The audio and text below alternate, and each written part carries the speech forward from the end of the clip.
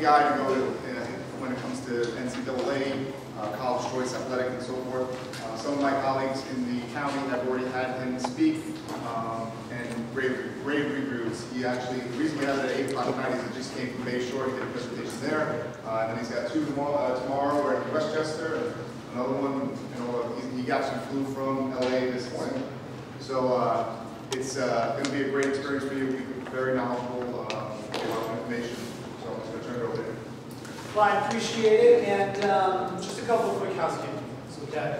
Before I even go into myself, before I even go into the appreciation to the Mr. T's and the principals and the superintendents and the individuals that really were responsible for bringing me in, I am high energy, I will move quick, this will be class participatory, not just the student athletes, but the parents. This presentation is truly for you. The reason they asked me to come in and do this is because of the education that I believe I provide, which is the real-life, real-world spin of what's going on. Now, like I said, I'm a little different. So here's the first thing. Round of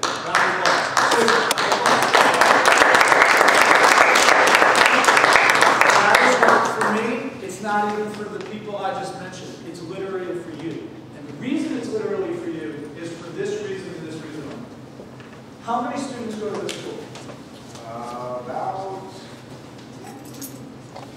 540. I would say there's 15, 20, 25. The round of applause is for the individuals in this room who came to be educated, the ones who do not know it all. Because the people who aren't here, they've got it covered. They're going to get a Division I scholarship. They don't need to learn anything because it doesn't apply to them. We all know that parent. And here's another thing. For the students, I appreciate you being here. I'll go through what your responsibilities are in literally less than 2 minutes. This presentation is for mom and dad. So for all those parents out there, when every single time I go to a presentation and see parents picking up their kids and driving away knowing that this is going on, and if I were to knock on that window and say, does your son or daughter want to play in college? I'm going to go with the percentages that they are going to say yes. They're not here, you are. So I personally appreciate it, but you have proven to me, you have proven to this school that you don't know it all. You might get something out of tonight. You might think that I was a waste of time, but you showed up. So yeah, I spoke at Bay Shore at 6, and I'll speak at 2 Section 1 schools tomorrow, another one on Wednesday, and then back out here on the island on Thursday before I fly to Nebraska to go see one of my guys on Oakland and hang out with him for a few days and go to the Nebraska-Indiana game, and then fly to Nashville and go see a couple of the players on the Reds, because I represent Yasiel Puig and Hunter Pence and all-star Major League save leader Kirby Yates. Was Yankee at one time, by the way. Those Yankee fans, Jordan Montgomery, Kyle Higashioka, one of your top pitching prospects, Nick Nelson, I represent all of them. I'm from Yorktown. I'm like you. There's not a huge difference between Section 11 and Section 8 and Section 1 and Section 9 in Bergen County and Fairfield County. It's all the same community, so to speak, from a high school athletics perspective. Okay, I come here because I know what this process means to these young men and these young women. I furthermore know the lack of education that's out there for the parents who truly in their heart of hearts want to do what's best for their son or their daughter. So that's a little housekeeping. I'm going to start, and there's only a handful of students, and that's okay. So that means you're just going to be more involved. I'm going to start by asking all those students to raise their hands so I know where you are, because inevitably I'm going to have to go back and forth. Give me a real honest old pie. Where are you? I know you're still in the raise the pie. Where are you? Okay, so you all have a question to answer. It's option A, option B. It's going to be a theme tonight. Option A, I'm a college coach, and I tell any one of you, whatever sport you play, you have made our college team. There's no scholarship money, but you have made our college team. You're never going to see the field as a freshman, never see the court as a sophomore, going to get some sparing garbage playing time as a junior. We'll give you a token start here or there as a senior, but that is your college athletic playing opportunity. Here's your uniform, there's the end of our bench. It's option A. Option B, college coach says, we expect you to come in and compete as a freshman. We think you'll start as a sophomore. By the time you're a junior, you're a regular in the lineup. By the time you get out here as a senior, you're an all-time record holder. Maybe you're the captain. Perhaps you've been to a couple of postseasons, really had an unbelievable 4-year on-field playing experience. That's option B. For all the students that just raised their hand, how many of you are taking option A? How many are taking option B? It's unanimous. Every single one of these student athletes just told me they want to play Division II and Division III. Because that's what that opportunity sounds and looks like. And so I now have a question for mom and dad. Who wants to play Division I? Them or you? I've been here less than 10 minutes. They all told me they want to play D2, D3. Who wants to play Division I? Sadly, in my opinion, it is mom and dad. And that's why we have an issue. That is why people like myself get up at 4 in the morning to be on a 5:30 flight to fly across the country and drive 2 hours from New York to be here for 75 minutes. And I have far more of a passion doing something like this than a lot of other aspects of my job as a Major League Baseball coach. So, now that I know that these student athletes want to play Division II and Division III, let me run you through some statistics. And I told you, a lot of this is my opinion. This is my 20-plus years of being in pro sports, a little bit in college athletics, but let me run you through a couple of stats, because you know what? Stats don't lie. These are facts. This is the percentage of high school athletes who are in a spot on a men's or women's Division I team. Listen for your sport. Less than 3% for football, water polo, field hockey, lacrosse, golf, swimming, track, soccer, and cross country. Less than 2% for baseball, softball, and tennis, and less than 1% of the high school athletes who will play on a Division I men's or women's team is basketball, wrestling, and volleyball. Any ice hockey players here? Too bad, you had the highest percentage of 5%. So, as you can tell, those are pretty daunting stats. That was just to make the team. That was option A. I didn't say at any point during those stats anything about scholarship. To get a Division I athletic scholarship, those stats are half of those percentages. A 0.5% to 1.5% of the athletic playing population is going to be a Division I scholarship athlete. And the way the economics work now, that is going to be a partial scholarship. I represent Jordan Montgomery, Major League pitcher for the New York Yankees. From South Carolina, went to South Carolina, was a Division I national champion in baseball, was a 4th round pick, and now is a big leaguer, and he got a 1/3 of a scholarship. Anyone that tells you they got a full athletic scholarship, they are not being truthful. I'm from Yorktown. I was a baseball player in the land of lacrosse. I know where I am. I get Long Island.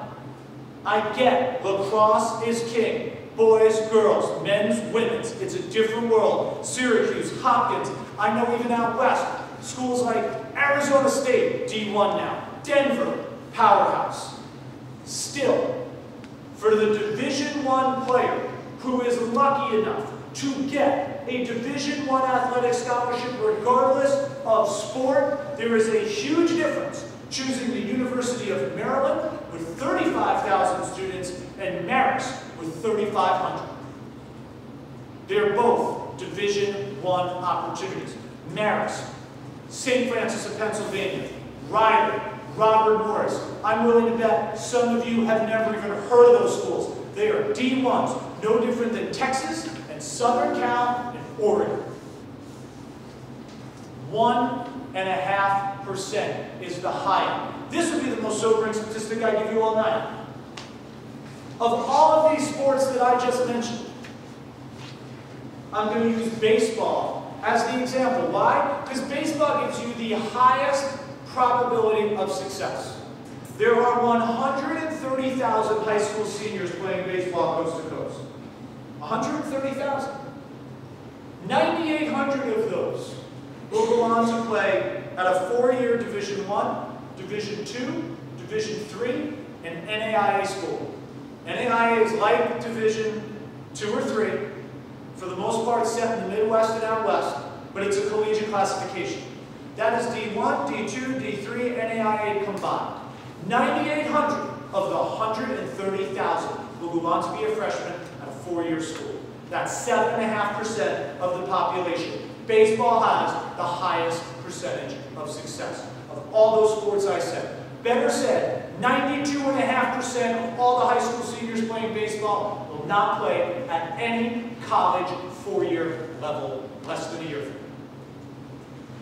The next time we think that D3 is beneath us, we scoff at the notion of D2, you might want to think again. Because for every one of these student athletes, the most remarkable athletic accomplishment they will have to date is to be the worst Division III player on the worst Division III team in the United States. Now, I am not here to burst bubbles. I am not here to create this world that a Division I scholarship is not possible. I promise you, I will end this presentation with a choice, with a possibility that could easily happen to a student athlete here on this campus. But because I myself, a four-year, non-scholarship, Division II baseball player at Stonehill College outside of Boston, I am part of the 97 to 99% of the population that is better qualified to play and compete at the D2 and D3 level. You know, the same level that all of these student athletes just told me that they want to play at. So now that we have a general understanding as to where the stats are, and the stats don't lie, none of that has been my opinion to this point. I think we have at least a bit of an understanding and a game plan as to what we need to be prepared for and how daunting of a task this is going to be. And when I tell you that money is always a factor, money is not going to be your enemy in this process. What is going to be your biggest enemy is time. And so taking the time, the execution, the research, the planning to choose where and how you spend those resources up against the clock, that's what's going to matter the most. Because this process is not your athletic director's job, it's not your summer ball coach's job, it's not your guidance counselor's job, it's not your principal's job, and mom and dad, it's not just your son or daughter's job. It is the role of the family to do this. Because, and I'll prove this quickly, I am confident that if I said to every adult in this room, let's go out and buy a $100,000 vehicle. I don't care if it's a Range Rover or a Mercedes, a Lexus, a Beamer, whatever. You didn't care which actual car brand. You just were going to go and invest in this nice luxury car. You would likely go through that car buying process at painstaking nauseam, wearing out sales rep after sales rep. I don't like the way the backseat interior looks on cloudy days when I'm stuck in traffic on the LIE. This car's out. That's a $100,000 purchase. You'll take the time and the research and the effort and the resources to look into that. But to the first Division III non-scholarship coach up in Buffalo who saw your son or daughter for 90 minutes at a showcase and tells you that they could be their starting goalie as a sophomore at the tune of $150,000 to $200,000 to $250,000 over 4 years, that's how you're going to make your college decision? Where are the priorities? And to me, that's on mom and dad. So tonight, our goal as a group, collectively, is to find a game plan to pre-qualify ourselves to be recruited. And it's going to take a little bit of time to get there. I guarantee you there's already people in this room who are either A, annoyed, B, surprised, this isn't what I thought I was going to hear, and C, wondering how soon and why and how we are going to get to that process. I promise you, it will all be covered tonight. So let's go class participation. Show me the students' hands again. Right here in the middle. You got a handout? A gray sweatshirt? Yeah. Read for me what one says. Right in student body size. Right in student body size. So what year are you? What grade are you in? 10th grade. What is it? 10th grade. 10th grade. What do you think right in student body size is? No wrong answers. I don't know. Take a guess. Student body size. What do you think that means? What size of your body? Think of like this room. It has nothing to do with you personally, right? Student body size, right? We said there are 500 and some odd students that go here. What do you think it means? Give it another shot. The size of the class. Yeah, how big of a class? Big class, big school, small school, right? What is the right student body size for me? Because what might be right for her might be different for her, might be different for him. So, I'll give you an example. And this is another thing that I think every parent needs to understand when having conversations with their son and their daughters. I eat at Applebee's in Johnson City, Tennessee, with 18-year-old kids who got drafted in June. That conversation is excruciating. It is hard to communicate with these kids if they're able to put their phone down. I understand how challenging extracting information, mom and dad, is from your son or your daughter. I deal with it as the agent of some of these players. This process is designed to also create a bit of a dialogue to hopefully get some real honest, real contextual ability to answer these questions and apply them. So, I'll give you an example. What's your first name? Katie? Okay, Katie, I know this is a little advanced for you because you're only a sophomore, right? But here's a real life, real world example. Class is now like 43 minutes long. You can probably text your way through. You can take a nap during algebra, but not in college. Why? Because I'm the professor, and I'm up here on the whiteboard, and the lecture hall is 3 times the size of this auditorium. There are 200 people in this class. And this class isn't 43 minutes, it's 70 minutes. And you're not going to take it once a week. You're going to take it 3 times in one day, 3 times a week. That's what your learning environment is going to look like for all of those students out there. It's going to be nothing like high school. So I'm a professor speaking faster than I'm speaking now, with 199 other students in it. And you've got a question in the back, 75 rows away, and I'm just, I gotta get through this. I'm going to ignore it. And if I do say, yeah, you got a question back there, what can't you keep up with? You better be ready for 199 faces to turn around and look at you. That question better be on point. That's a real college lecture hall learning environment. Let's call that learning environment A. Or learning environment B. Let's take half this room, split it right down the middle, and every seat is taken. 40, 45 students in the class. You have a question in the back? That's a good point, Emily. What do you think about that, John? Oh, John, I never really thought about that, man. You want to weigh in on that? Okay, that is a different learning environment. Same 70-minute class, don't get me wrong. But the 30, 40, 50 students versus the 200 students, this is option B. For all of those students, you have to choose A or B. Who wants option A? Who wants option B? Once again, unanimous. Every one of these student athletes told me they want a smaller learning environment. How many times do we hear the proverbial, well, I don't really care about the college as long as it's a good school, they get a good education. Well, if these students just told me that they are more comfortable accelerating in the classroom to get that education in an environment like this, then why are we putting them in a class with 200 strangers where they cannot keep up? This is where mom and dad have to be more aware and have questions and answers with their children. I don't care if it's driving home from the game and instead of asking, what happened when you drove and that ball got by you? You know what happened. What happened when you left that runner on at second? We were at the game. How about asking questions like this? Because it's going to move like that. So, we're going to call it a college with less than 7,000 students. It could be the Stone Hills where I went with 2,300. It could be a bigger school with 6,800. They're both going to have this type of setup. That's what they asked for. That's what they want. Let's give them what they want. And by the way, every one of these student athletes are going to be on a full scholarship. Any idea who's going to provide that full scholarship? Mom and dad. Again, at the tune of $150,000 to $200,000 to $250,000 over 4 years. So, if you were going to buy that car, you dig in on that. You need to be digging in on something as simple as 30, 40, 50 students is their comfortable class. Good job. All right, somebody raise their hand. Let me see the student athletes. I see you there. You're waving your hair. It's a great hair. They call that big league flow. Okay. So, read for me what number 2 is. Comfortable proximity from home. Okay, proximity might be on the ACTs or the SATs. think that means? Like how far away it is?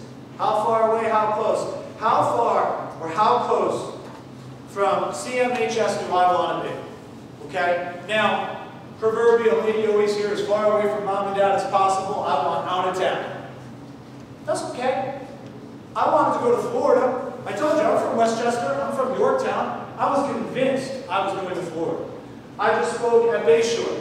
I had a kid not only wanted to go to Cali, he wanted to go to Santa Barbara. He knew he wanted to go to college in Santa Barbara. I got no problem with that. He's a sophomore. He's got 2.5 years left in this process. And what I would say to mom and dad, because I know you're spending thousands of dollars on showcases, on private instructors, and then on lodging and meals and gas, and who knows what else, to the tune of $10,000 over 4 years. Hey, buy yourself a Southwest flight. Grab yourself a non-stop JetBlue from JFK to LAX for $200 and take them on that trip. So for that student that does want to go to Florida, Chicago, the Carolinas, Texas, I don't care. Drag them out of bed at 4 a.m. like I did. Get them to the airport. Take them through TSA. They probably don't have pre-check. That could be 90 minutes alone. Get them to the gate. Put them on that 6-hour flight, 3-hour flight, that 2-hour flight that's really a 5-hour flight because it's got a layover in Baltimore or Raleigh to get to Baton Rouge. Put them through that process. And then when you get to that location, you don't necessarily have to see the school that they want to see. I don't care what campus you go to, but play the part. Because by the time they get there, you're talking about a 6, 8, 10, 12, 14-hour travel day. The whole day's gone. So you wake up the next day, you do whatever you want to do. You know what you're doing the next day? You're coming back. That's called coming home for the weekend. And you're not going to do that once over 4 years. You're going to do that 6 or 8 times your freshman year alone. 4 to 6 times your sophomore year. 3 to 5 times your junior year. Yeah, by the time you're a senior, maybe you come home once or twice. Well, I just did the math. You did that commute 20 to 25 times over 4 years. Not only are you probably not having the same amount of family time, friend time, whatever the reason you're coming home is, you better factor that in as a financial piece. Because, I don't know about you, but going back and forth from LA to New York, LA to Orlando, New York to Chicago, whatever, that's going to cost you a couple of bucks. So, you need to be aware of circumstances like that. How many people know they want to stay in the Northeast? Raise your hand. Good. I wanted to stay in the Northeast. I couldn't stand New York. I was not going to school in upstate New York. I was not coming out to the island. I wasn't going to school in Jersey or Pennsylvania. I was going to go to school somewhere outside of Boston. I at least knew that. But I also knew that was a 3 or 4 hour drive. So for those of you who raised your hand, who raised their hand in the Nike sweatshirt, any idea what area you'd want to go? Because from here, let's call it, depending upon if you take the ferry or not, to get up to Boston is going to take 3 or 4 hours. To get down to Baltimore, Delaware, out to Scranton, it's going to be 3 or 4 hours. Out towards Syracuse, right? 3 or 4 hours. Any idea where you want to go? Like a college?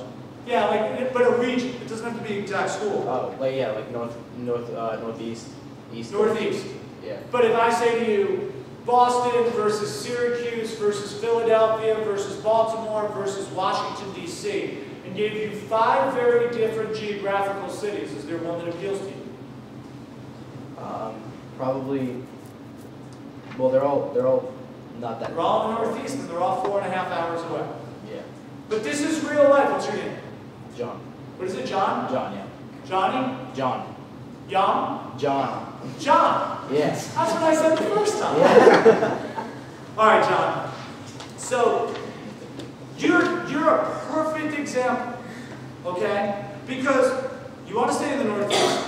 I gave you 5 cities that couldn't be any further apart, but also they are very different from the other, okay? Who you go to school with in Boston with those weird talking New Englanders is going to look and sound a lot different than the people that are, I don't know, in Delaware or outside of D.C., okay?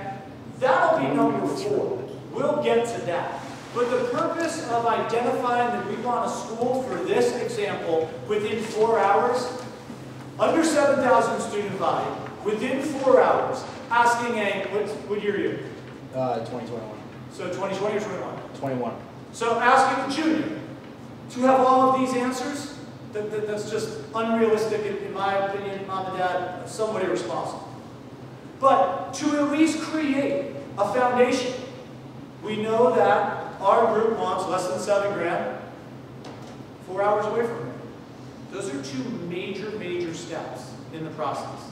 And I'm in the business of not dashing dreams. I am not here to create this doom and gloom scenario. I'm just here to create some education. And so if he wants to go and check out a school in South Carolina, in Myrtle Beach, in Chicago, get on that plane and start to really qualify and quantify what that looks like. So we know what we're looking for. So I'm going to admit to you in advance, this is a curveball question. I'm a college coach and I see you at a showcase in Hartford. I don't care what the sport is. And after the showcase, I come up to you and I say, hey, look, I couldn't take my eyes off you. You were without question the best player on the field. And I truly believe that you could come in and compete for us as a freshman, start as a sophomore. I do believe that. You were on a different level. We're not Division I, okay? We're Division II, Division III, doesn't matter. But we're a Division III program. By a show of hands, adults included, who considers that being recruited? Raise your hand. Just a handful of us? I mean, I definitely think it's being recruited. I think people think that there has to be some sort of athletic scholarship attached to consider it being recruited. No way. You've busted your butt. You probably paid to go to the showcase with the expectation that a coach gives you some attention. That is exactly what happened. That's being recruited. This is great. Coach, sounds good. Tell me more. Absolutely. We are located in Buffalo, New York. Okay. Buffalo, I'm doing the math here. That's definitely more than 4 hours away.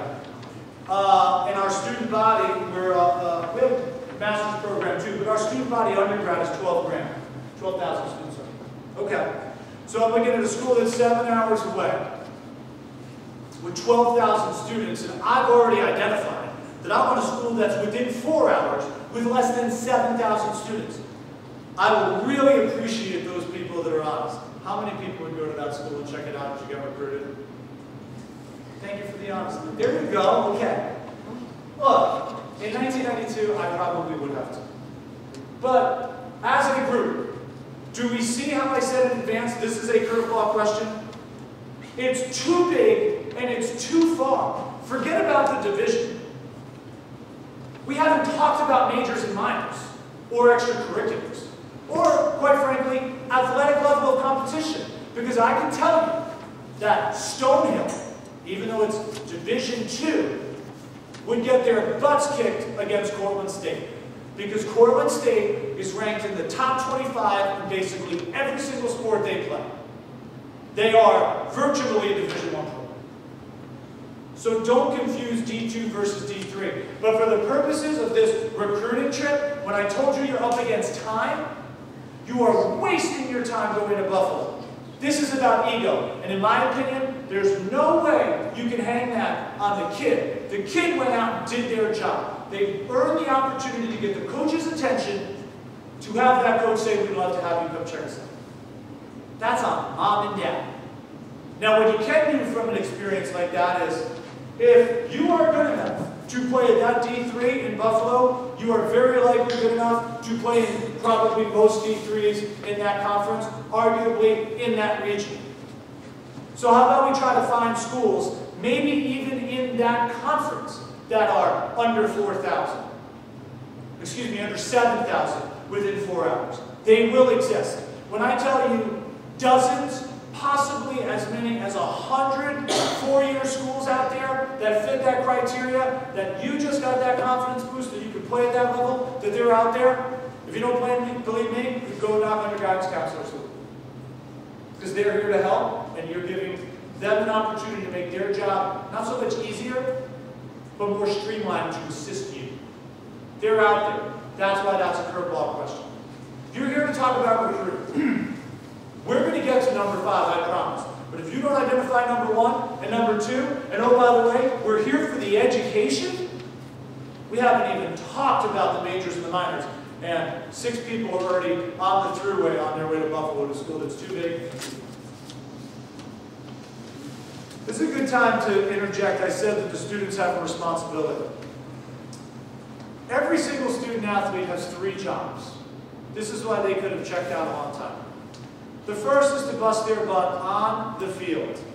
Practice field, game field, off-season, conditioning, working out, whatever. To make them the best athletes they can be. They control it. Same exact discipline, same exact effort in the classroom. Best students they can be. During the tests, the prep, the homework, extra credit, extra help, ACT, SAT, tutors, whatever. Be the best academic individual you can be. And then the part of the equation that, in my opinion, gets missed the most, put down the Fortnite, put down the FIFA, and get involved in the community. Go volunteer. Go be a human being. Get yourself out into society and contribute. Why? Because more than ever, character matters. I don't care if it's volunteering with special needs, if it's you love animals, so you're going to go help out the local ASPCA, inner city that don't have the resources and, quite frankly, the privileges that maybe a community like this has, and needs volunteers to umpire games, run the clock, whatever. You got to get out there and do it.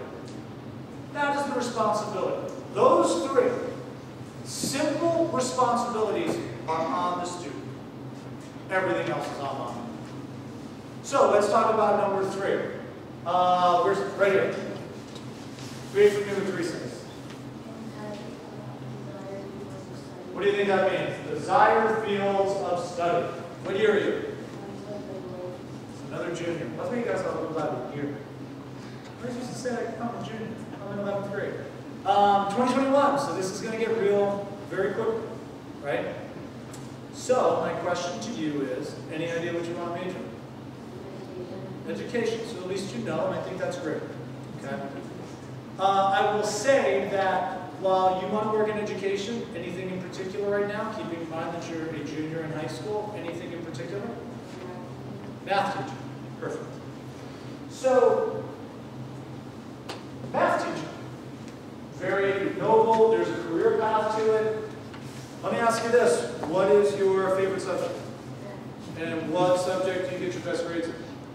Okay, that's a good start to be a math teacher. What's your second favorite subject?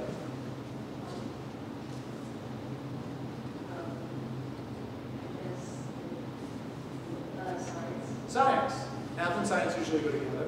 And what is the subject, second best subject that you do well? Science. Okay, so I think we're picking up a theme here. She's math science, not English social studies. I get, just using Bayshore as an example, you know, I want to go into medicine, I want to be a doctor. I think that's awesome. That student, you're going to need bio, you're going to need chem, you're going to need biochem, you're going to need applied sciences, right? Those 4-year schools that we're talking about, you know, the ones that have 7,000 students within 4 hours, they're going to have mathematics. They're going to have sciences like bio and chem and biochem and the things that she might be interested in. It's not so specific where I want to be a marine biologist, so let's drop everything we're doing and go to SUNY Maritime. We are giving ourselves an opportunity to call an audible, because when they get on campus and they realize that that 70-minute class, even though that the school and the class size is smaller, is way more advanced than they expected, and they come home on Thanksgiving and between mashed potatoes they slip in, I want to change my major. And that can happen if you're at a school because you put all your eggs in that we're going to go to this school because it's the best in the region for it. You might want to be ready to make an adjustment. She wants to be a math teacher. I hope that's great. And when she's in those math classes, they're going to make her take economics classes. And they'll probably make her take accounting classes. And they might even make her take business business classes. And then all of a sudden, she wants to go be an accountant. She wants to go be, I don't know, a business development person. She's got a ton of range, all for something that is mathematically based. You know, the subject that she does the best in. Just keep that in mind. So for our purposes, 7,000, 4 hours, math is a major. Maybe he has accounting, maybe he has business, maybe he has bio, maybe he has chem. Dozens of schools. I still argue as many as 100 exist out there. But we still haven't talked about it. So let's get to number 4. Read for me what 4 says. What do you think that means? What's extracurriculars here? Clubs, right? Things that you choose to be a part of, right? Right? You're not forced to be a part of that club. You decided, I want to be a part of the student senate. I want to be in this. I want to be in that. Extracurriculars. Well, I'm going to give you a very, very different type of extracurricular. This is for all the students. You have to choose between A and B. Here's the good news. 0 parental supervision. Your parents aren't around. You're with all your best pals, and guess what? You can do whatever you want.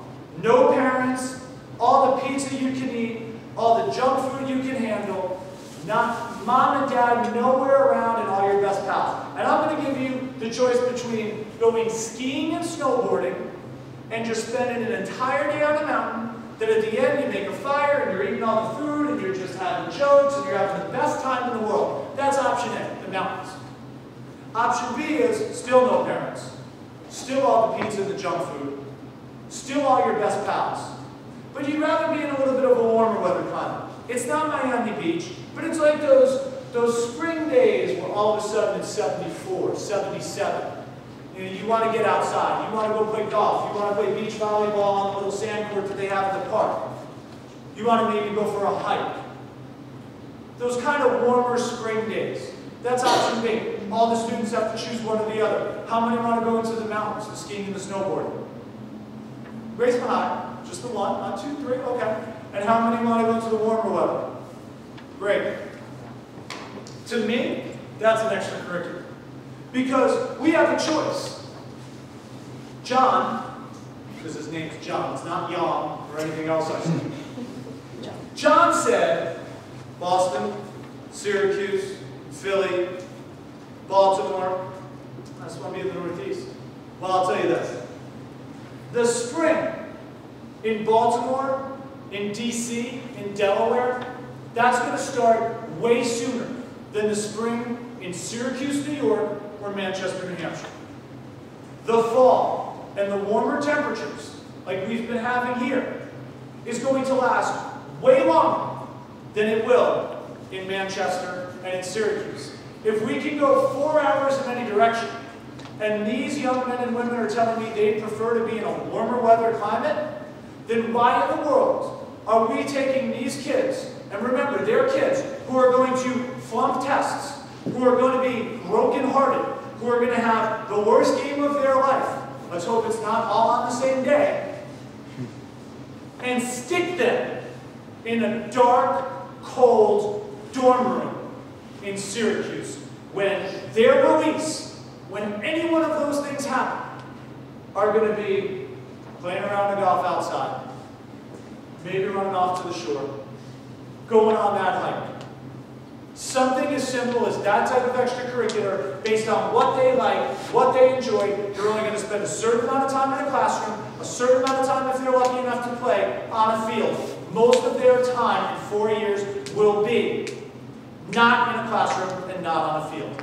That is when they're going to grow up and go from 17 or 18-year-old adolescents to 21-year-old men and women.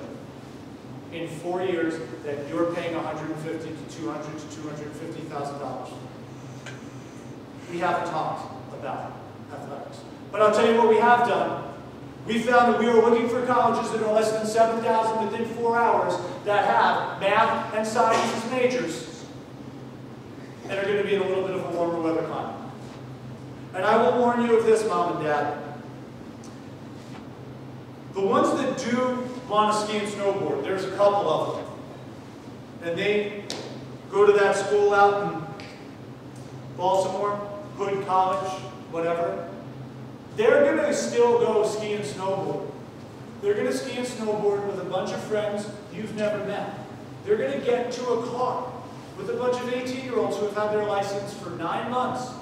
And because there aren't any mountains really outside of Baltimore, they're going to drive 4.5 hours to that ski resort in eastern Pennsylvania with a bunch of strangers you've never met in an environment that they've never been to.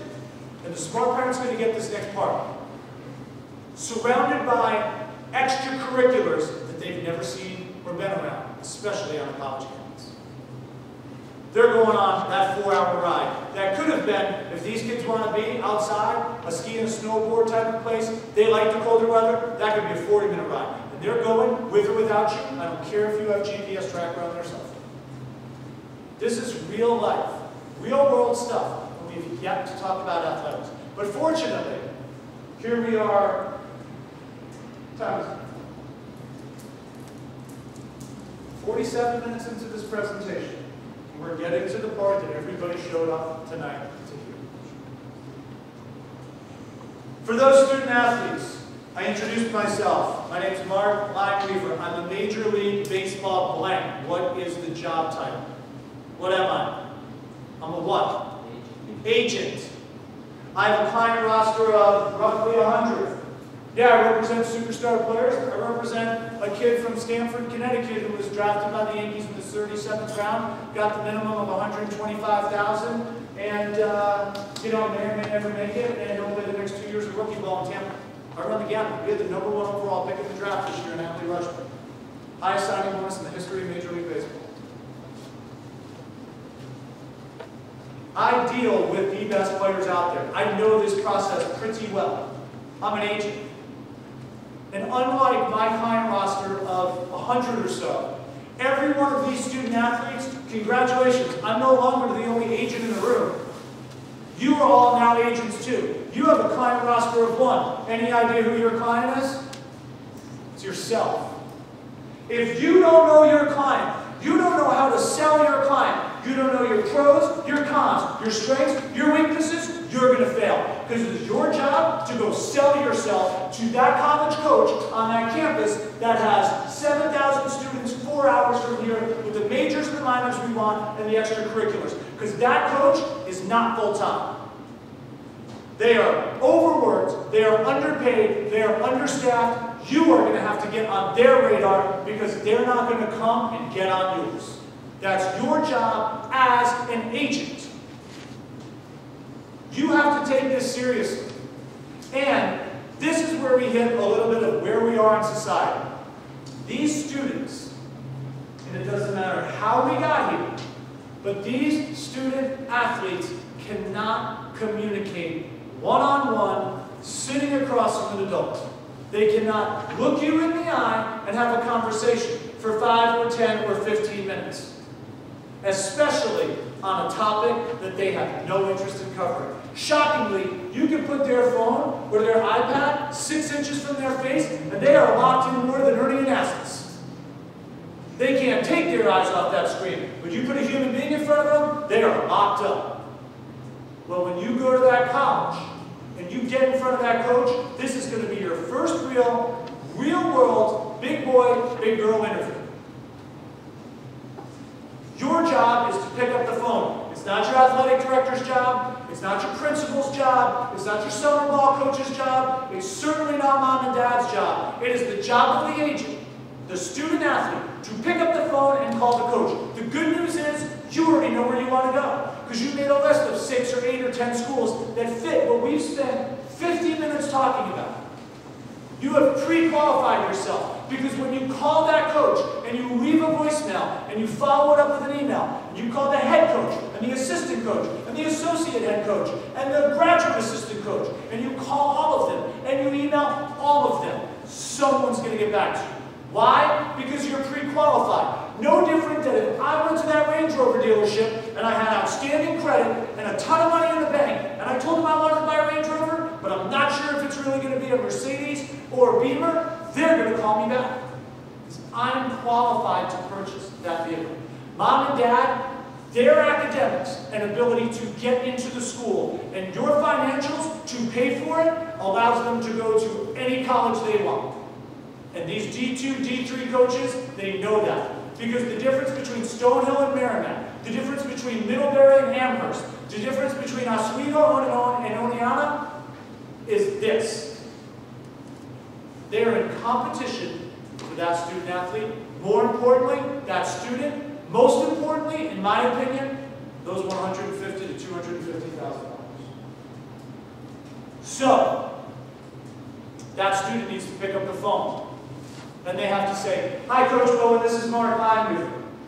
I'm a junior at Yorktown High School in Yorktown, New York, and I'm calling today because I am very interested in Stonehill College. My family and I will be heading up to Stonehill the afternoon of September 18th. We're going to tour the campus at 1 o'clock, and I was just calling to see if you had 10 or 15 minutes before or after practice to sit down with my family and I and talk a little bit about your program and what I thought of the campus. I can tell you that I have a 3.1 GPA, I have a 1080 on my SATs. I am the starting catcher on the varsity baseball team. I play my summer ball for the Shrub Oak Athletic Club American Legion team. And I am very, very interested in Stonehill because I love that it's 10 minutes outside of Boston. It's the right student body size. I'm looking for a school that has about 2,000 students. And again, I just want to put a face with the name and see if you have a couple of minutes. My cell phone number is, my email is, I look forward to hearing from you. Does that sound like a pre-qualified message to a coach? I think so. That student has to leave that message. And when that coach picks up the phone and hears that voicemail from a student who is qualified to get in, who has given them reasons why they really want to come check out that school, who, at least from a back of the baseball card perspective, I gave you some stats. I'm the starting catcher. I hit 310. Whatever. Whatever you want to put into that 45-second voicemail, which inevitably is just going to be typed up, almost word for word, and emailed to the head and the associate and the assistant and the graduate assistant coach. That's the job. That's the job of the agent. And someone will get back to you. They might not get back to you right away. You might send it, and it might be crickets for 10 days, and you got to send it again. Let me ask you. Someone sitting to the left of John with the gray hoodie. If that coach gets that voicemail and that email from you, exclusively on everything we've talked about to this point, and they don't return that call or that email in 10 days, are they not getting back to you because they don't like who you are as a player? No. Why? They might have other things going on or different things. But you as a player specifically, what you do on the field, is that why they're not calling you back? You said no, because they haven't seen what? Me play. They haven't seen you play. We haven't gotten to that point in the process yet. So they're not calling you back because, again, they're overworked, they're underpaid, they're understaffed, and oh, by the way, they got their own program to worry about. You're not going to play 22 games like you do out here. You're going to play 40 or 50, and you're going to do it over a 50 or 55-day period. There's a lot happening for that college coach, who, by the way, is not full-time, has a family at home, works 18 hours a day, and is not so worried about the 2021 draft class when he's got a season, or she's got a season going on right now. So you're going to have to call again. You're going to have to email again. Somebody's going to get back to you. And when they do, they're going to say, hey, I appreciate you reaching out. I got your email. I'd love to sit down 4:15 my office after your tour. In the meantime, can you send me a blank? And it's not transcript. What is it? Video. Video. Let me take a look at what you do. Let me see what type of player you are. You already told me what your academics are. That's going to work here. You already told me that you're interested in the communications program, why you want to go to school outside of Boston, how it's the right distance from home. You're pre-qualified because these coaches open up their email inbox and they don't check it every day. Most of them, if they're not full-time, they're not going to have it on their phone. They got to check at their desk. And they have 119 emails. And 99 of them are from these third-party solicitors that I call them sharks and tracksuits. These third-party organizations that come out and tell you you got to give them $2,500, $3,000, $5,000, and they'll find a place for you to play in college. Some people sign up for it. I believe buyer beware. That's just my personal preference because I truly of the belief that every single person in this room can do this on their own. And I'm not going to say that company, that third-party company that calls and blows you up and tells you that you need to sign up with them to find a spot, they're going to find a place for you to play. It's in Buffalo with 12,000 students 7 hours from you. And you're going to say, well, wait, I don't want to go to Buffalo. That's not where I want to play. And they're going to say, well, you hired me to find you a place to play in college. I found that place. You don't want to go there? That's on you. No refunds. Buyer beware.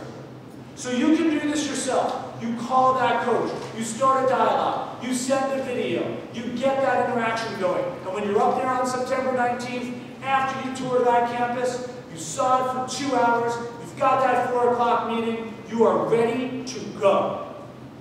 Now, one of two things are going to happen when you get into that meeting. One is, you toured the college, you absolutely loved it.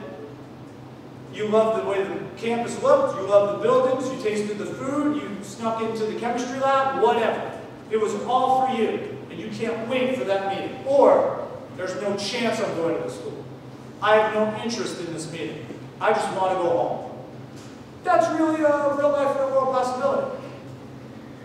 I can tell you that going to that coach's office and saying, Coach, I'm Mark, I'm your 4 o'clock. I just want to let you know, we just toured the campus. I'm sure it's an outstanding school for somebody else. It's just, quite honestly, it's probably not going to be the right fit for me. I don't want to waste your valuable time. I just wanted to say thank you for the opportunity and the willingness to sit down with me. And I wish you the best. That coach is going to be so blown away and appreciate that gesture from a 17-year-old kid more than you know. In this sports world, I don't care if you're in the big leagues or if you're in the little leagues, it's this big. And that coach might be across the diamond, might be across the field because you chose to go to the college that's in their conference. And you're going to see them 2 or 4 times a year. You're going to see them 8 times over 4 years. That might be the coach of that premier college summer league team up in, Burlington, Vermont that you're going to go play for next year. And that relationship was cemented by your professionalism. But let's play devil's advocate, and let's say this was awesome. The meeting was great. You can't wait till 4 o'clock. You love the campus. You love the tour guide. You're ready to go. You are absolutely applying.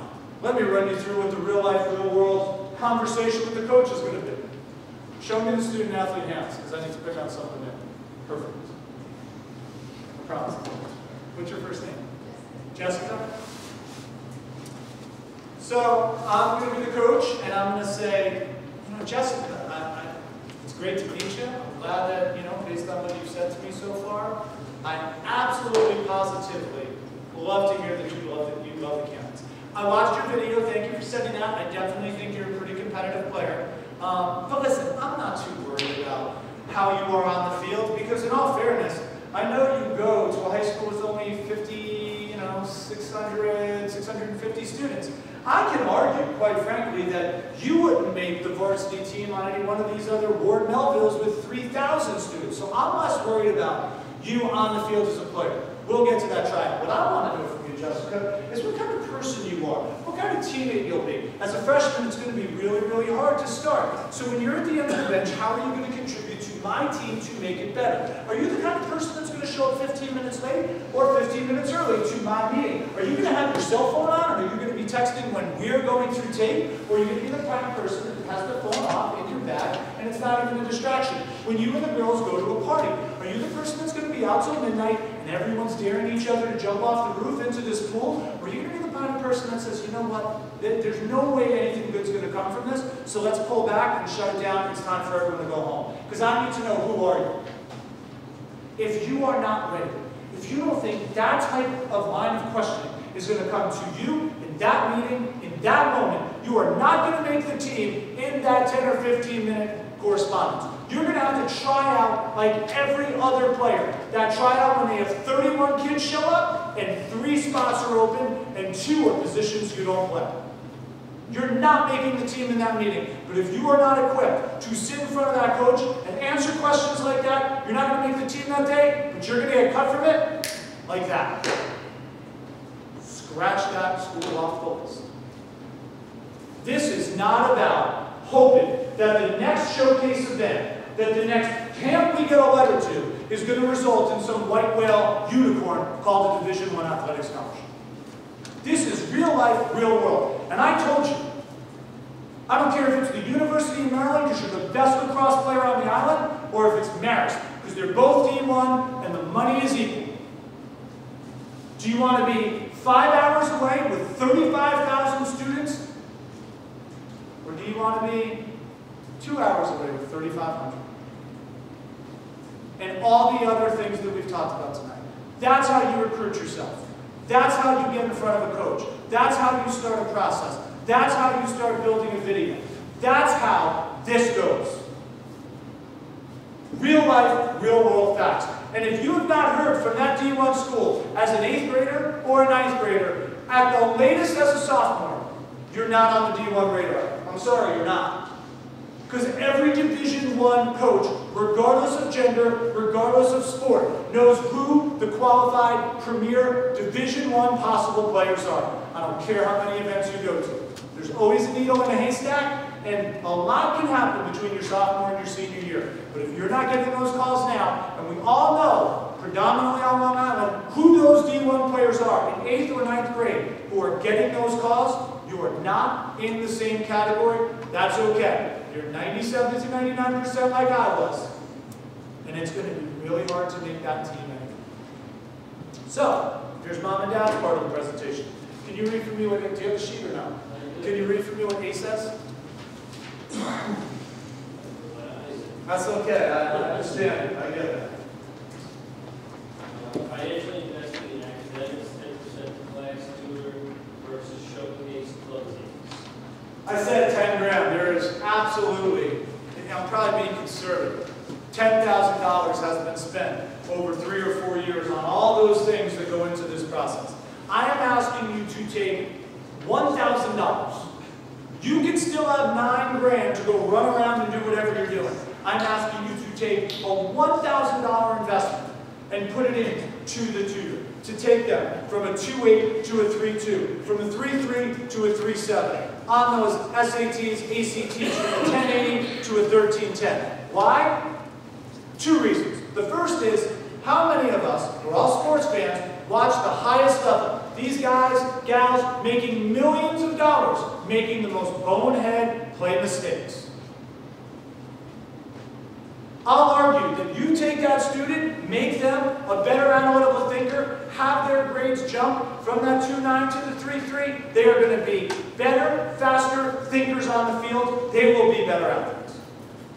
That's reason 1. Reason 2 is you have a college decision maker looking at this going, wow, this kid plays 2 sports, volunteers in the community, and from the time they were a sophomore to the time they graduated, went from a 3.1 to a 3.6. That's got academic scholarship written all over it. We're going to give you $7,500 in academic money. It's pretty impressive. You just earned yourself $7,500 in academic money on a $1,000 investment while you're still running around spending the other 9. Another thing that oftentimes gets overlooked in this is when you guys went on that trip and you guys visited the coach and toured the campus and had that meeting and fell in love with it and couldn't stop talking about it and actually applied in October or November, you're not going to find out until January or February. In their mind, meaning the students, that's where they're going. And then you find out you didn't get in. Because the 2.9 could have been a 3.1, but we ran off to another event up in Albany, opposed to just spending 3 hours in the SAT prep class every other Saturday for 3 months on a $1,000 investment. There will be nothing more disheartening in these young men and young women's lives to not get into the school of their choice. They didn't make the cut. I think that could have been controlled. So, that's A. B, can you read for me what B says? Achieving academic versus merit versus athletic scholarship only. Do we have any 9th graders here? Any? You already went. What grade are you in? You're in the back. You haven't participated yet. What grade are you in? Sophomore. Sophomore, all right. So I'm going to ask you a question.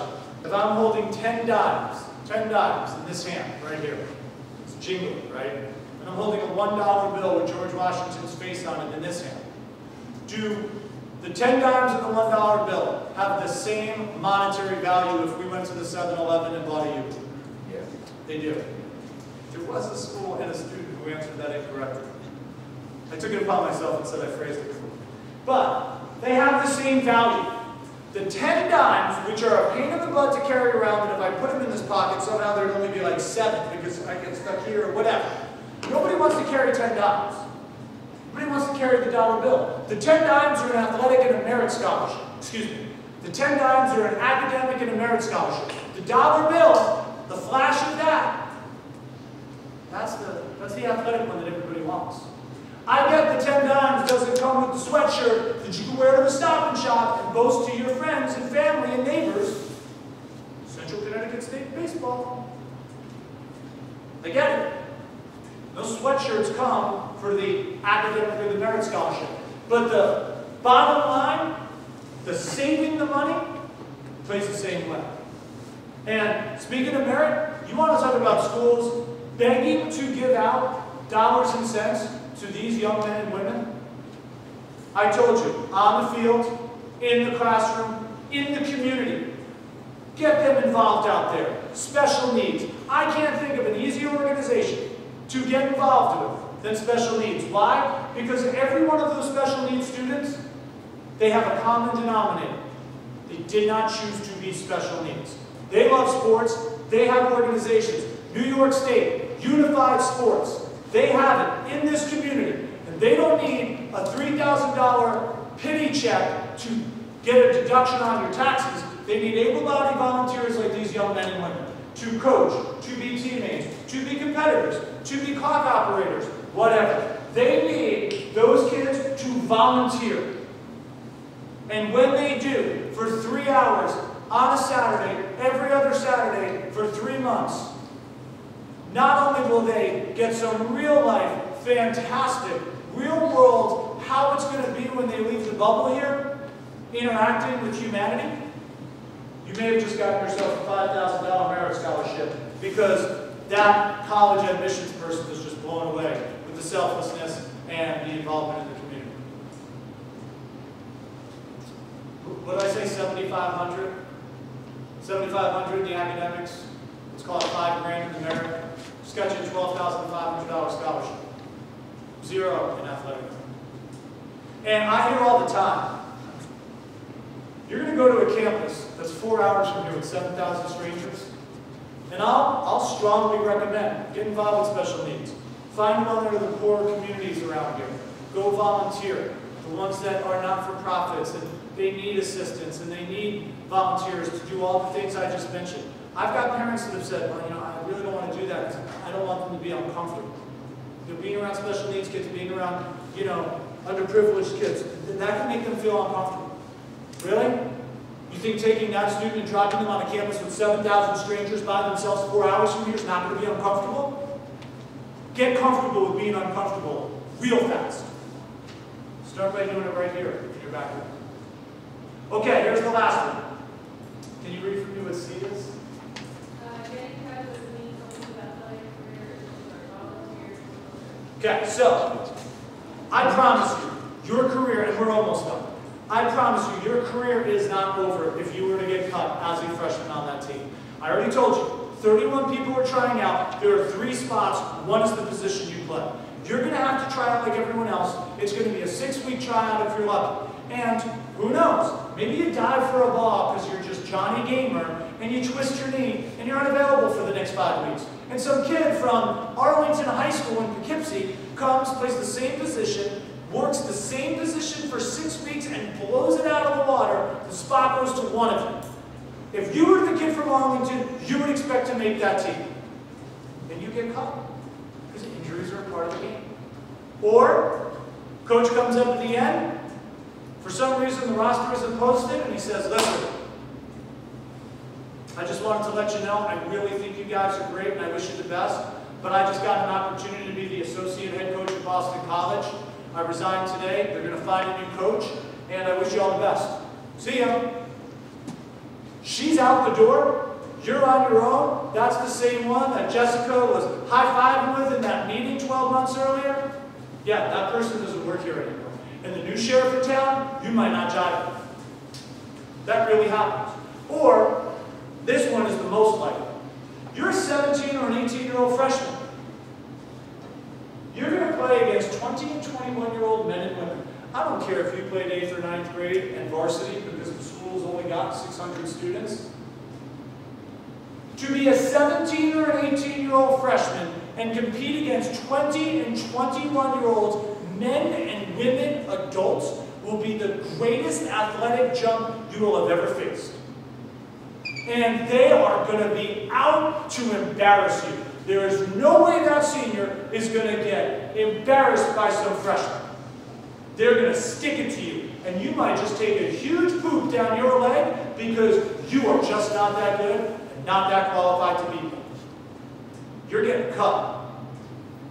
Your athletic career's over, right? You have two choices. You can knock on the coach's door, or you can walk away. Sadly, today's society blames everyone else, finds zero accountability. It's the coach's fault, I got screwed, everyone else was the problem. And you take your ball and you go home for 11 months. Or, like I said, coach, you got a second? Listen, I'm not here to fight you. I know you cut me for whatever reasons. I'm just telling you that I just want to be a part of this. You want me to set up the cones of practice? You want me to do some administrative work in the office? You want me to be the head of analytics? Whatever. I get I'm not going to be a uniformed player. I just want to be a part of this team.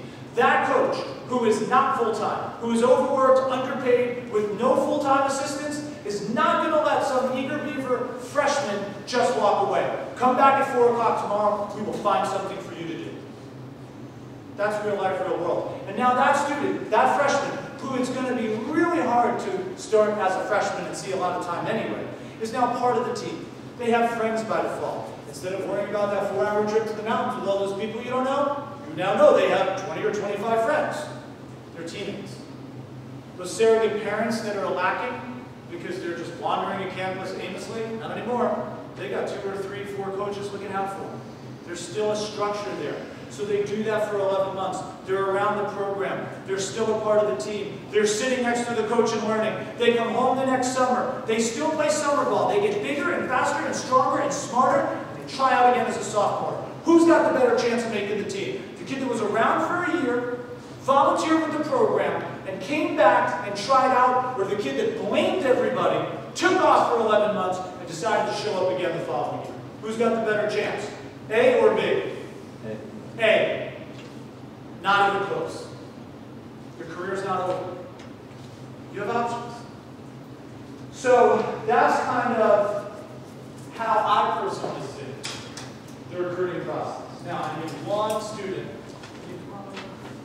We're a little short on these, so just do me a favor. Make sure that every student has one. Okay? And for the students, just kind of do your best to share it. But let's get all those around. Okay, so this is what we're going to do. Like I said, we're almost done. I write down what most questions are asked that aren't part of the presentation. I'm going to bang through them real quick. Go measure your talent. You don't need to drive all the way to Delaware to go see the D2 or D3. Drive to SUNY Farmingdale and go watch what those athletic programs look like. Because that competitive D3 program here on Long Island is going to look a lot like the same Division III program in Northern Maryland. Measure your talent. Be honest with yourself. Be honest with, did you guys get in the back too? Yes, be honest with yourself. Measure your talent. There's nothing wrong with saying, whoa, this is a little more competitive than I think. That's okay. But you need to do that. And you don't have to go that far. You got plenty of great D2, D3 programs right here on Long Island. What a coach might ask, what you should be asking them. I ran you through a couple of examples. Absolutely, positively, take the time, go to the website at the bottom of your page. It's exclusively educational. Anything that I have to tell you is on there. This was already paid for by your school district. That's the end of the transaction. So the questions on that website, the answers on those websites, those are for you. Be prepared what you should ask and what they might ask you. I'll just play D2 or D3. I think we covered how hard that is. Do I need a video? You absolutely need a video. What you don't need is a fancy propaganda set to jazzy music and graphics. You need an iPhone to take 15 or 30 or 45 seconds of video of you practicing, of you playing. When you're corresponding with that coach, and that coach says, do you have a video? Your response should be, yes, coach, I have a video. What would you like to blank? What's blank? C. Coach A, Coach B, Coach C from 3 different schools all might want to see something different. You have an iPhone. It takes video. Give them what they want. Fill the sales void. You're an agent. Give them what they're asking for. Playing in college is a full-time job. You can be the worst D3 player on the worst D3 team. You're going to wake up at 5:30 in the morning. You're going to practice at 5:45. You're going to practice till 8. You're going to go to a class at 8:30. The class is going to end at 10:15. You're going to go to another class at 11. It's going to end at 12:30. You're going to go to another class at 1:30. It's going to end at 3:45. And you're going to be working out and running and doing whatever the kind of secondary part of that season, off-season conditioning is from 4:30 to 6:30. Then you're going to go eat. Then you're going to have to do homework. And then you're going to have to text with your friends and Snapchat and FaceTime and play Fortnite and go to bed. Then you're going to do it again. You're going to do it 6 days a week for 7 weeks, and then you're going to play 40 games in 50 days. It's a full-time job at the worst Division III program in the country. You're a freshman not playing very much. It might not be all that you were dreaming it to be.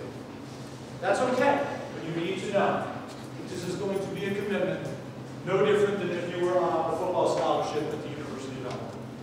Showcases. People think I'm anti-showcase. No. If you go to a showcase and you're paying money, and you ask the showcase administrator what schools are going to be there, and they are like, well, we really can't tell you, I would not waste my money. The good showcases are going to say, here's a list of the 20 schools that are expected to attend. Perfect. We know what we're looking for. 7,004 hours. We know what the product profile is. Of those 20 schools, great, let's do some research. We found 7 that fit. When your son or your daughter, mom and dad, are on the field running around doing everything at their showcase, your eyes are looking for one of those 7 schools, 2 of those 7 schools, hopefully all 7 of those schools. Because the moment that event's over, it's like a track meet. Those coaches can't get to their cars and get out of there fast enough. You grab your son or daughter, know that the moment that whistle blows and it's over, get back to me because I'm going to show you where the Stonehill coach is. I'm going to show you where the Babson coach is. I'm going to show you where that coach is, and they got to get in front of that coach. Hey, I just wanted to introduce myself. I was number 31. Stonehill's on my list of schools. I just wanted to put a face with the name. I'd love to send you an email. That coach is going to give you a card. And you're going to start this process way sooner and way easier than the one we're describing today. That's how you maximize showcase.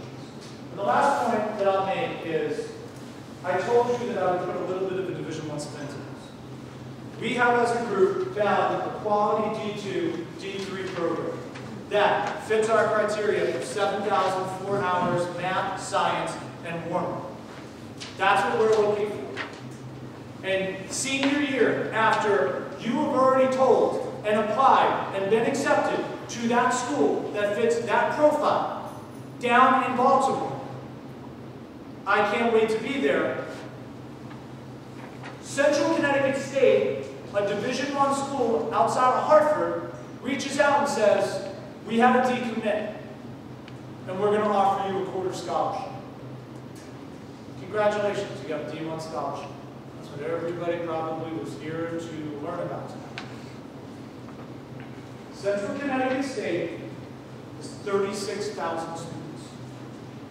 It's about 85, maybe 90 miles from here. If you take the ferry, it's much, much closer. It's got 36,000 students, and it's only about 2 hours away. It's a school geared specifically for education. We're going to use math and science as an example. Those are the majors we're looking for because we talked about math and science. It's in Hartford. It's a lot colder in Hartford a lot sooner than it does in Baltimore. It stays a lot colder in the spring sooner than it does in Baltimore. Under no circumstances, in my opinion, is Central Connecticut State the right school for our son or daughter to go to. You got a quarter of a scholarship. They're going to give you $8,500 in Division I athletic money. I just found you $12,500 in academic and merit money. You got more money at a school that's the perfect fit for your son or daughter. Sadly, too many people in this room are going to play at Central Connecticut, a school that is literally 0 for 5 on anything really. Congratulations, you're a Division I scholarship. This is real life, real world stuff. Every single thing I said tonight is not an exaggeration. And when I say it's my opinion, it is my opinion based on 2 decades of conversations. It's real. What I'm going to close on is the pictures you are holding in your hand that have absolutely nothing to do with anything we spoke about tonight. The reason I gave those pictures to the students, and if there are parents around, I want you to take a glance.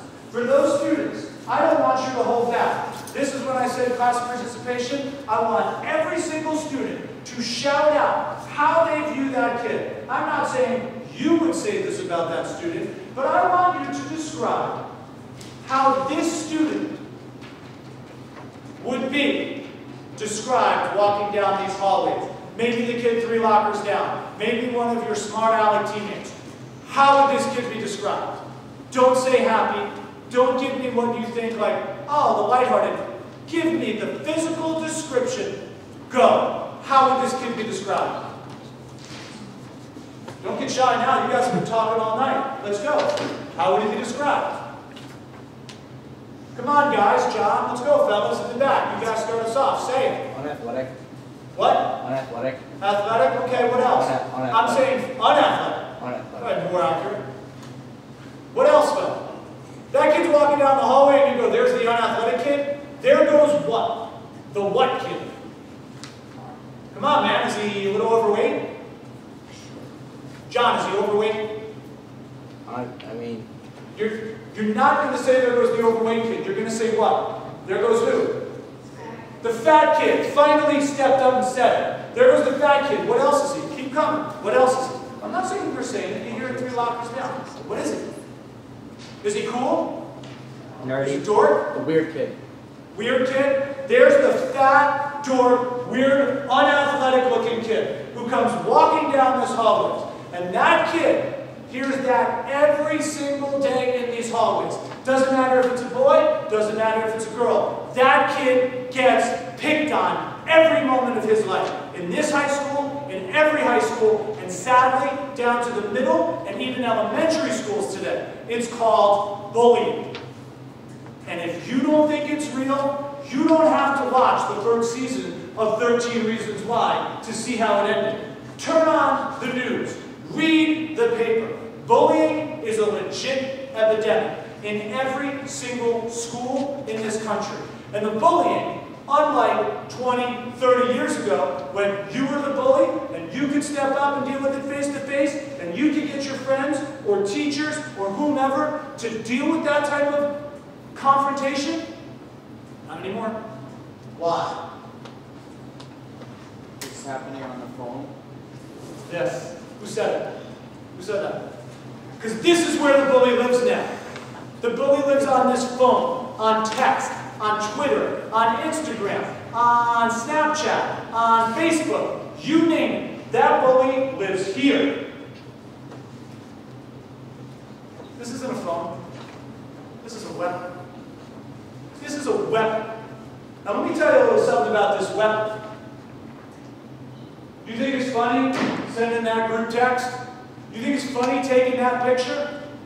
Well, when you guys decide to take that picture of that girl, that guy in the locker room, you decide to get on a group text with 6 or 7 others. I don't care if you responded. You get a knock on your door, it ain't going to be from your AD. It's not going to be from your parents. It's going to be from the police. Because you took a picture of a half-naked girl or some guy who got pants, that is child pornography. You're getting arrested, it's going on your record, and your life is all but over.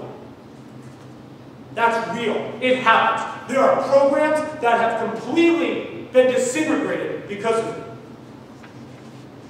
You think that a college coach at the D3 level isn't going to vet your social media? They're going to put their livelihood on the line because you decide decided to quote some rap lyric that had the N-word in it, no chance. You're now a racist. And that ain't going away because there's no erasing social media.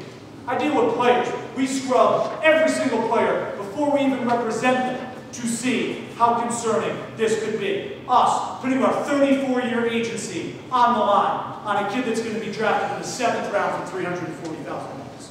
No chance. It happens at college too. If you don't take this seriously, if you don't think that's a weapon, you are sadly mistaken and dangerously putting yourself in jeopardy. Let me tell you a little something about karma, because everybody's in here and they want to play in sports. They want to play in college. Well, you can be the big man or the big girl on campus.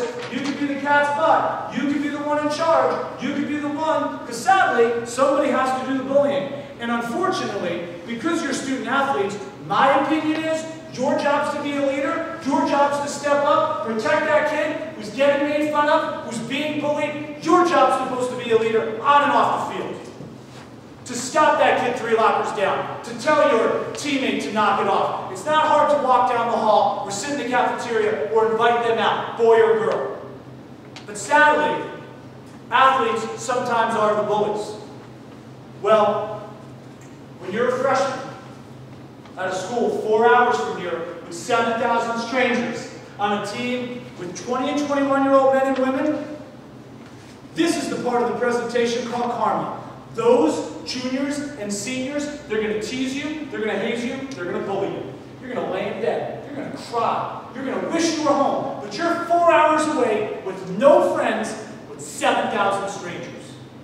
You better think about how you treated people in this community when you wonder why it's happening.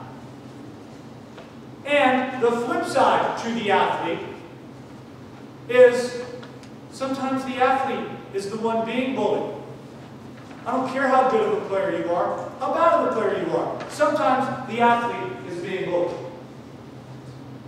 I can tell you there are 2 things an athlete cannot penetrate. More importantly, there are 2 things a bully cannot penetrate. You go up against that opponent that's got courage.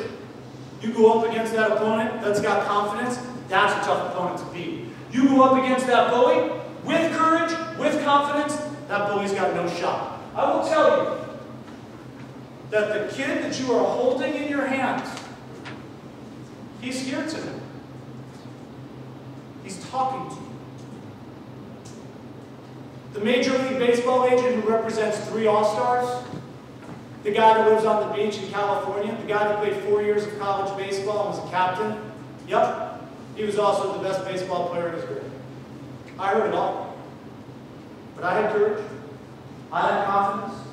I am living proof that you can fight through it. You find that one thing that you can latch onto, because every one of us, we do something special. We all have something inside us that's a bit of a gift. Figure it out. Grab onto it. Harness it. Develop it. Use it. Because that's going to get you through that bully. That bully can't touch you if you're able to use it. You have to take this bullying situation seriously. You do not have to become what the bully says you are, who the bully says you are. You have to be who you know you are and what you want to be. And the last thing I will say on this topic, if I leave you with any point tonight, is take it seriously. Every single person in this room, parents included, trust me, so much goes on under your nose, under your roof. You have to ensure you are not part of the problem, but rather, collectively, every single one of you, you're part of the solution. I really appreciate being here tonight. I will stay up front until the last question is answered. I appreciate your patience. I know it was a long evening, but thanks so much for having me.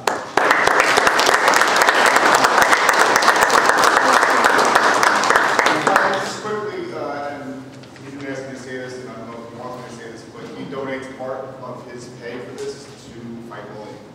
So I appreciate those words. It's something that we are always working on in schools, but I do want you guys to know that he does donate part of his pay for every time he speaks in every school he speaks at. So and special needs. So at this point, you want to question? I mean, I'll take any question. Look, I know it's long, I do want to go home, so I get it. But I'm happy to answer questions, or if you guys want to come up one-on-one. Are there any questions I probably should ask? If you have it, ask it now. He knows it all, and it may not be something that you address if you want to. I'll put it this way. If you have a question and either you don't want to ask it now or don't have the time to come up, the bottom of that page with the website, I mean, that's my phone number. And you can go and contact us. That goes right here with this phone. I travel 7 months a year. I flew in here from California this morning. I'm on the road all the time. I got a decent amount of downtime. I'm happy to respond, email, call. Trust me, I will absolutely get back to you and do it pretty quickly. So if you don't have the time now or you don't want it, that's okay. I'm happy to talk one-on-one. I do it after every presentation. But if there are any questions, fire away. If not, have a great night. Get home safe. What we do?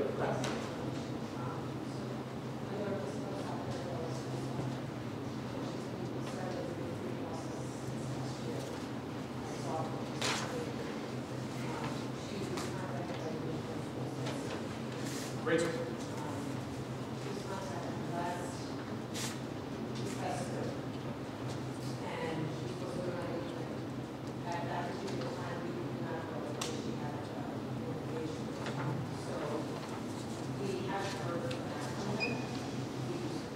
What year is she?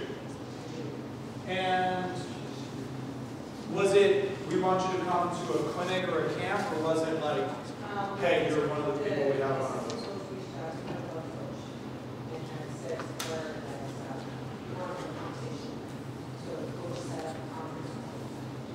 Okay, so for those of you that didn't hear it, their daughter plays soccer, was contacted by a D1 school down in Florida, invited to an event or an opportunity. It didn't work out logistically. It's been crickets ever since. Did they do something wrong? In my opinion, you absolutely did nothing wrong. I hate to say, especially at the Division I level, keep in mind, and I don't even know, how many people would be on Division I women's soccer team? 20? Okay, let's call it 20, just for argument's sake, because the numbers are easier, because math, unlike you, is not my strongest subject. If we just take 5 seniors, 5 juniors, 5 sophomores, 5 freshmen, we're talking about 5 spots in the entire country. Soccer, actually globally, because you have more and more players coming internationally to play Division I soccer in the U.S. You are talking about, I can't put my fingers close enough to the percentage of the population. They didn't do anything wrong. They're going to go on to the next person.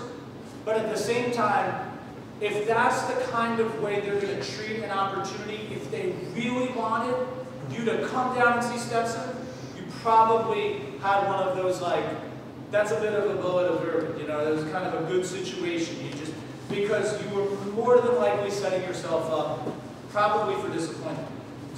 I don't think you did anything wrong. Because these coaches got to find, and then it would have been a process and a process and a process, and I believe they really wanted you, and you reached back out, or heck, they didn't hear from you, or it didn't work out, they're going to invite you to the next one. That's just my opinion.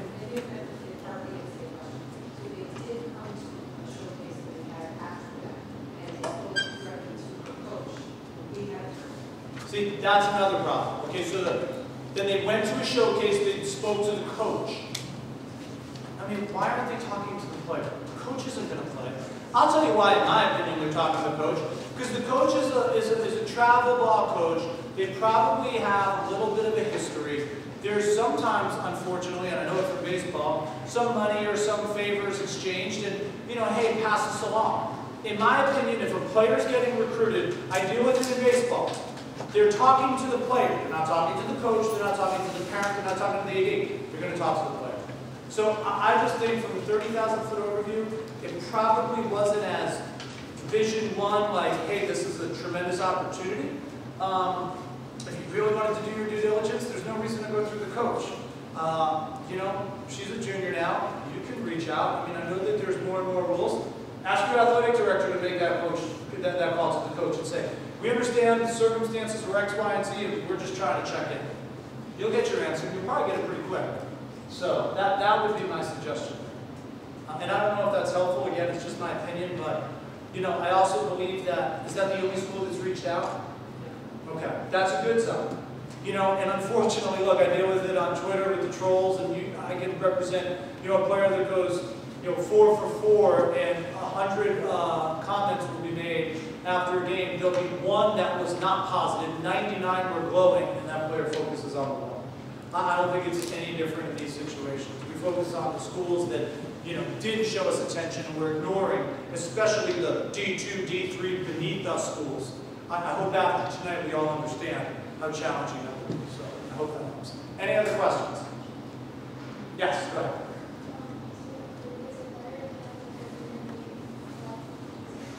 This is where I thought your question was going. She asked if there's, I guess, an advantage to have a bigger name club. Does it really matter if sport, soccer, field hockey, lacrosse, baseball? Well, talent plays. Talent plays. Last year I went to Chance Adams' Major League debut in Boston. Shane Robinson played right field for the Yankees that day. He just played a ball in the first inning. Chance gave up 2 runs, pitched a ball up in Boston's big league debut. 2 weeks later, Aaron Judge came back. Shane Robinson was released from the team, and Aaron Judge played right field ever since. Talent plays. Plays in the big leagues, it plays at the lower level. If you are talented enough, if you are good enough, I don't care if you are playing for a tiny high school or if you're playing for the most premier soccer program out there. You're good enough to play at the next level if you're good enough to play at the next level. You putting yourself on a radar, I don't think it matters where you play. The Division III coach at Middlebury, the Division II coach at Stonehill, the Division III coach at the University of Scranton is not oohed and ahhed about some travel ball team in Central Long Island that they've never heard of that is the best in this community. They care about that video you sent them, and are you really that good? Can you compete at this level? On that 20-person soccer team, 3 of those players, boy or girl, men or women, they're studs. 17 other people made the team. The difference in talent between the other 17 is this big. Maybe somebody is the best practice player. Maybe somebody is that much more mature, and when the coach is running 15 minutes stuck in traffic, can text that player and say, get everybody on the field and start stretching because I'm going to be late. People make teams for a lot of different reasons. Think of your own high school teams. You never know. So talent is one component of it, but I would not get too caught up with, keeping up with the Joneses with one program over the other. Just my opinion. One thing I will say, and I'll grab your question, is don't look at your athletic director as the enemy. Don't look at your guidance counselor as the enemy. These people work and choose to live in this environment for you and your families at the betterment of your son and daughter, mom and dad. If they choose to give you how they see it and an honest opinion, and it's one that you don't want to hear, don't be the person that's like, what's the axe to grind? Why aren't you helping my kid? You're clearly playing favorites. This is what they do for a living, and they're really qualified. Use them as resources, because picking up the phone and either calling the Stetsons or calling the Stonehills or calling the Scrantons is going to be the best endorsement call you will ever get. They're on your team. Yes? So just, my daughter runs cross country. Do you make highlights videos for cross country, or you just go by the numbers? How do you make something like cross country? Do they make highlights videos for that? Man, to answer the question, I don't know, honestly, I'm not an expert on it, but this is what I would encourage you to do. We really focused a long time on 1 through 4. That part's pretty easy, right? If you were just off the charts, the fastest person ever, or whatever is involved, right? You're Usain Bolt. They're going to know who you are and how to find you, okay? But at the same time, Mr. T is going to be a lot more qualified. His resources are going to be a lot greater, including your coaches, right? As a group, they're going to be able to truly help you. That's such a unique individual sport that it's not so much an exception to the rule, but maybe it just has an extra layer, right, of having to fight through it. But when you get the first 4 parts out of the way, ask them. Ask them to assist in this process. I know you still have to make that call and get on the radar, but they can at least help narrow that process to ensure that you get the attention from the coach. You get the fair shake of sending the videos or whatever it is to engage in potentially being a collegiate athlete. I don't know if that answers the question. The answer is yes. Yeah. They're going to look at your times for that school. They're going to look at